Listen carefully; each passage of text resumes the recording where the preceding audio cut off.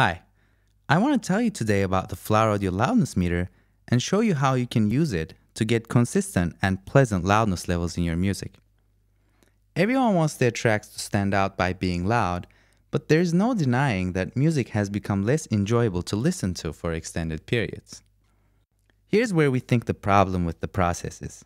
The A/B comparisons that are made during production are instant, and they just don't convey how you would feel about the sound after listening to a few songs. We developed the Flower Audio Loudness Meter to help people know where they stand in the loudness wars and solve this problem. Let me create it here in the Reason rack. I want it to be just below the master section here. I want it to measure all the audio coming out of Reason, so I need it to be the last device in the signal chain. To achieve this, I unplug the master section's output and connect it to the input of the loudness meter instead. And I connect the output of the loudness meter to Reason's output. I have some audio tracks here, and these are some of my favorite songs. I've aligned each one here so that the busiest parts of these songs will be within this loop. Let me play the first one and see its loudness level. The loudness meter has two loudness algorithms. The perceived loudness employs an algorithm that's been shown in scientific studies to match people's perceptions of loudness. It makes the frequencies above 1 kHz more important in the calculation, and it doesn't care about the very low frequencies. The RMS algorithm is the same, except it doesn't do this way. We've called it the loudness meter, but the max peak section is also very useful. It shows you how far you are from clipping. I can see here that the music is 0.2 decibels from clipping, for example. The time window option here selects how long the loudness and the maximum peak will be calculated over. Longer windows will give you a more stable number. I want to play these other songs too, but this video isn't about criticizing certain artists. So I've muted them, but I'm measuring the levels by using the loudness meter as an insert. This is okay since I haven't changed the mixer settings for these tracks at all. You'll notice that this song, Lack of a Better Name, is much less loud than the song Fall.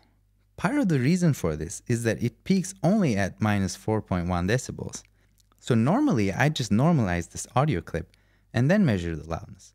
But instead I can use the display mode button here, and this shows what we call the local dynamic range of the audio, and it's the difference between the maximum peak and the loudness level. Apart from the fact that the sign is changed, it's the same thing as normalizing the audio first and then measuring the loudness level. If I do the same with this one though, there's no change because this track is already peaking at 0. But you can see that even with normalization, Lack of a Better Name is a lot less loud than Fall. And indeed, I can listen to the album it's in for a very long time and keep enjoying it. While even though I like these other songs a lot, I just get tired of them very quickly. Let's also look at the RMS levels for these songs. You can see here that Lack of a Better Name and Fall have very similar RMS levels, but there's a mountain of difference in terms of how loud they feel to my ears even when they have the same peak level. And the perceived algorithm captures this very successfully. So I suggest you try this out too with your favorite songs. Now I'm going to open the file for the song we were just listening to, and I'm imagining I'm just done mixing it, and I want to get it to be a little louder before I finish it completely. I have the loudness meter connected between the master section and Reason's output as before, and I can see that my level is below my target. I'm going to create a maximizer and play with it to see if I can get it a little louder without compromising the audio quality.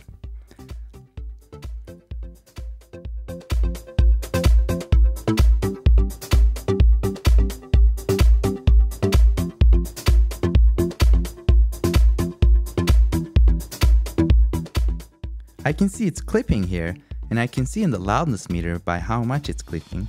So I'm going to reduce the gain here a bit and play a little bit more.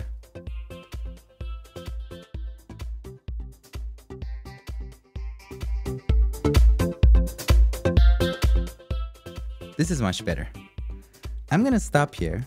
When I finished this track a while back, I used some other tricks like playing with the master bus compressor and multiband compression to get it a little bit louder than this, but I think you get the idea. Next time I finish a track, I can go for a similar loudness level so that all my tracks can be consistent. Let me show you one other feature here, which is the input switching. I have an audio track here and I'm calling it my reference track. It's a song I had made before, and I want to switch between the two songs every now and then and compare. If I connect the direct out to reference input here, I can easily switch between my song and this song using the input selection buttons at the front.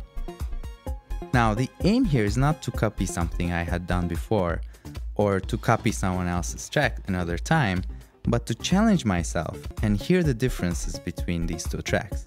Many professional mixing engineers do this, and they swear by this method. And the Loudness Meter makes it very easy to do this in Reason.